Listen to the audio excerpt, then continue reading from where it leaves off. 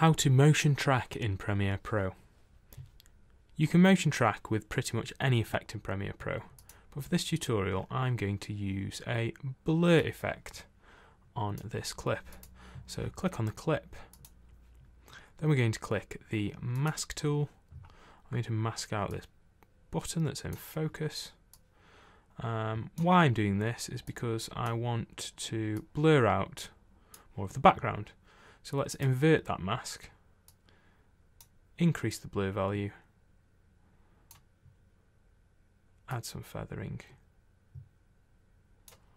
Let's repeat the edge to make it look quite nice. Then on that mask we can track it forwards or backwards. So let's track it forwards. Premiere will do its thing and track this spot. Once it's done, it should stick to it like glue. Let's have a see how that's done.